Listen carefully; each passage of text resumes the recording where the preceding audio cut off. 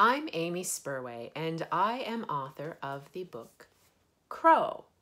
Crow is nominated for 2 Atlantic Book Awards this year. It's nominated for the Jim Connors Dartmouth Book Award and the Margaret and John Savage First Book Award.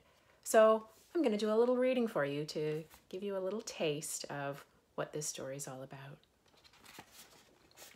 The first chapter, which I'll read from, is called The Dirt.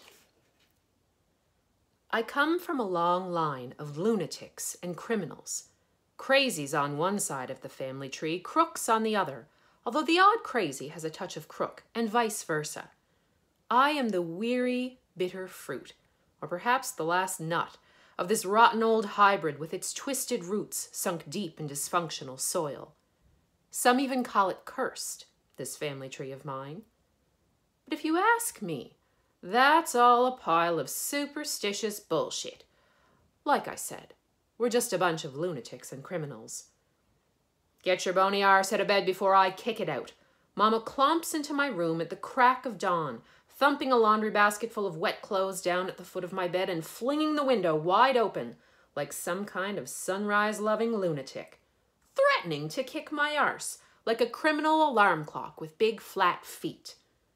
My mother, Effie Fortune, is the sanest, straightest one of the bunch. After all these years, I realize that threatening to kick my bony arse out of bed is her way of saying, I love you. Mama's the reason I came home to Cape Breton. Not that I had much choice. I want to tell her that I had that same nightmare again, the one with the flock of birds that laugh at me and the tree that uproots itself to chase me across a swath of black and barren land. The monster branches grab me when I stumble and squeeze the life out of me while the birds all fly around cackling. The first time I had that bad dream was 1 week ago when I still lived in Toronto.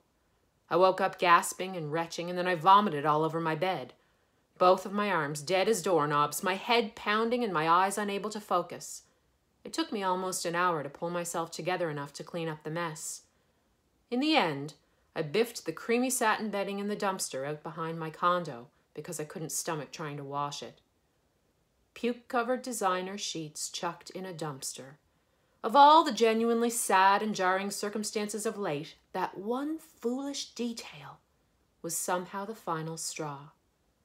I called Mama that night to say I was coming home. So here I am.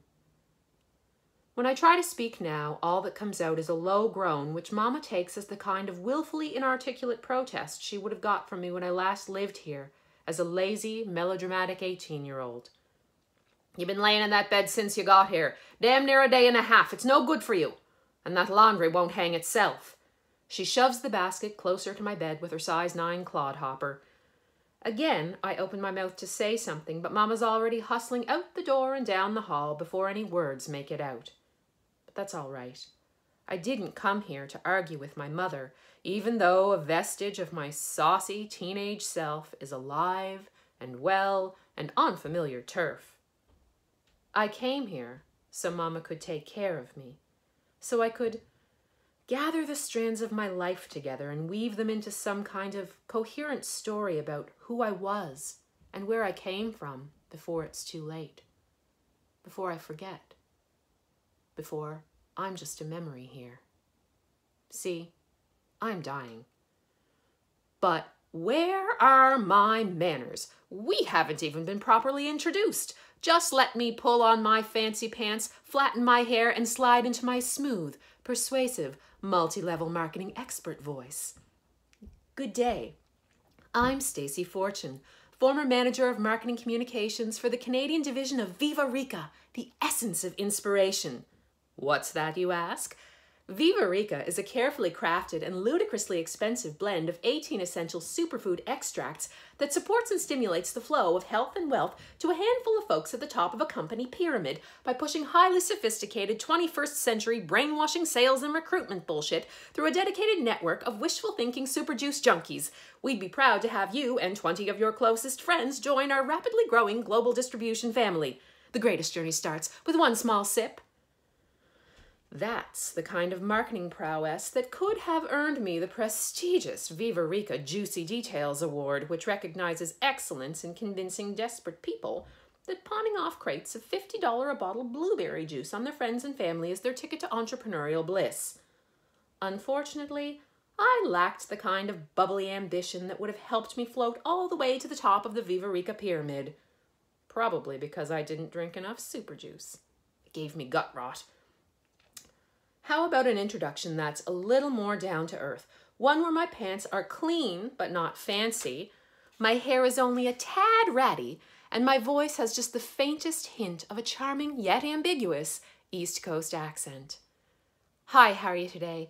I'm Stacey Fortune. Up until 2 weeks ago, I was the picture of a strong, successful, independent urbanite woman. I had a mediocre career, an overpriced condo in downtown Toronto, and a hilarious story about how I empowered myself to blow gobs of money on stupid shit in the name of retail therapy after I gave my cheating fiancé the boot.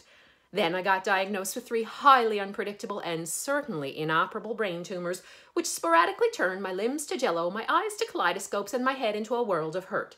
Now I'm holed up in my mother's small and scruffy trailer on small and scruffy Cape Breton Island, holding out little hope that the doctors in this have-not hellhole can do much to stop me from morphing into a paralyzed bag of piss, drool, and babble before I unceremoniously croak. Hair, pants, and tone be damned. Let's just cut to the chase. Hi, I'm Stacey, but you can call me Crow. How about being nice to me? I'll be dead soon.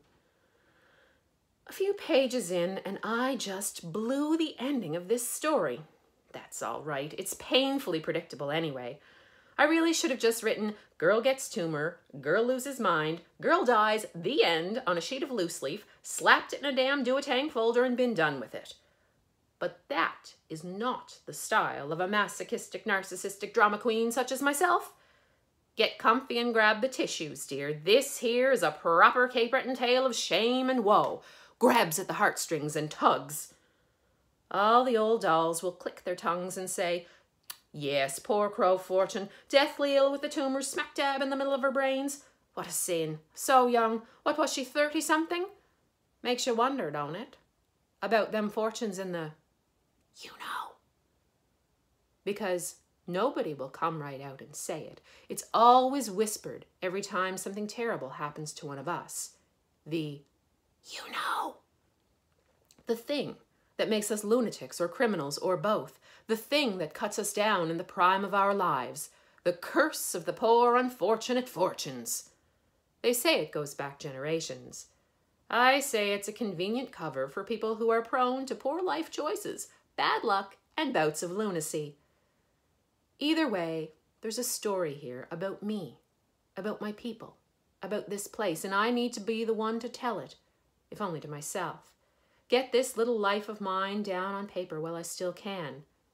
That's item number 1 on my bucket list.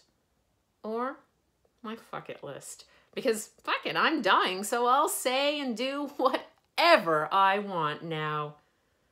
But first, I better get those towels out on the clothesline before Mama has a conniption fit. And so that's your introduction to Stacey Fortune, better known as Crow. Thanks so much for joining me today, and I look forward to the day when we can celebrate together the literary accomplishments of people in the Atlantic provinces with reckless abandon. Until then, take care of yourselves and each other. Thanks.